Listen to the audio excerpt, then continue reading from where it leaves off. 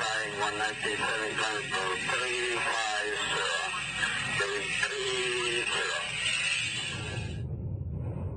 2 bombs were planted on this Cuban airline. We were Cubana 455.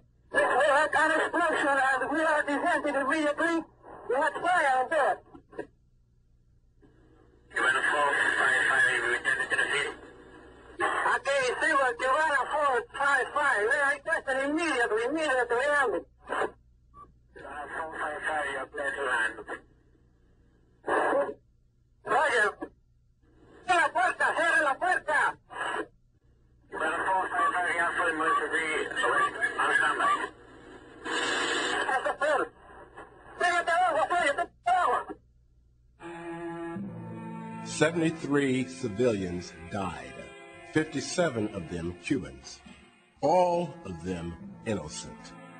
They were victims of anti-Cuba right-wing terrorists who operate from Miami. These terrorists destroyed the plane simply because it was Cuban. As the pilots yelled, "Shut the door," the plane crashed off the coast of Barbados. At that point, the deadliest airline bombing ever in the Western Hemisphere. For Cuba, it was a national catastrophe. Within days, Fidel Castro pinned the blame on the United States. The CIA is behind these deeds, Castro declared.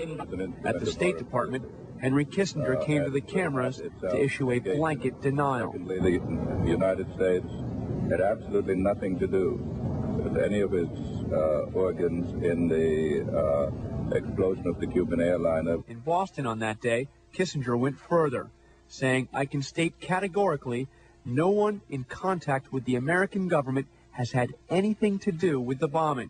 Several of the declassified documents suggest that is not true. On June 22, 1976, a secret CIA memo titled "Possible Plans of Cuban Exile Extremists to Blow Up a Cuban Airliner" was sent to top officials at the White House, State Department, FBI, Pentagon, and the FAA. The memo warned that Cuban exiles may attempt to carry bombs aboard a Cubana airliner. A little over 3 months later, anti-Castro exiles did just that, and almost immediately, evidence started to point to the CIA's old agent, Luis Posada.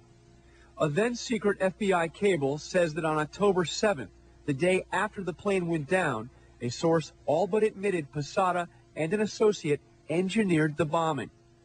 Another document outlines the contacts between Hernan Ricardo, one of those who actually carried the bombs onto the plane, and an FBI agent working at the U.S. Embassy in Venezuela.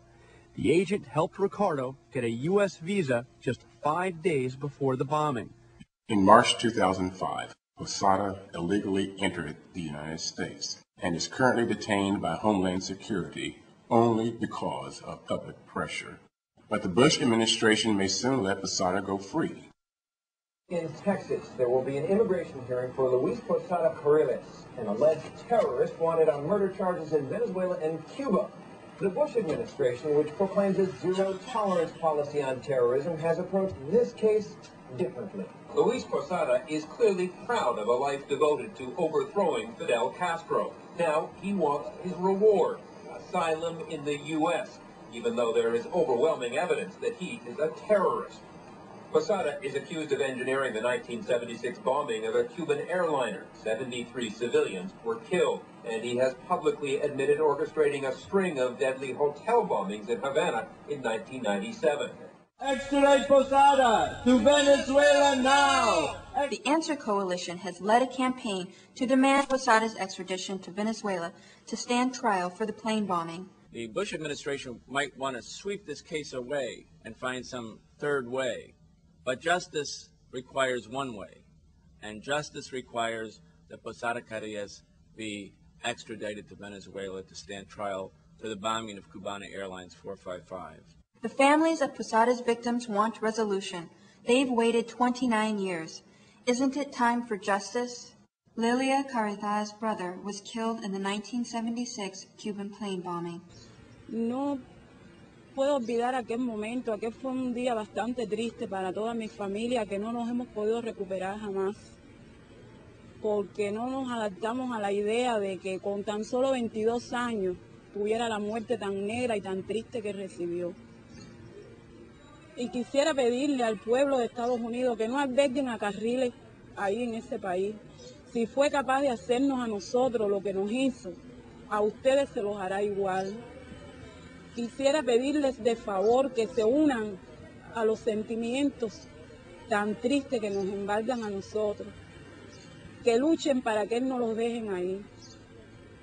Join the Answer campaign to demand Posada's extradition. Send a letter to Bush and Congress on our website,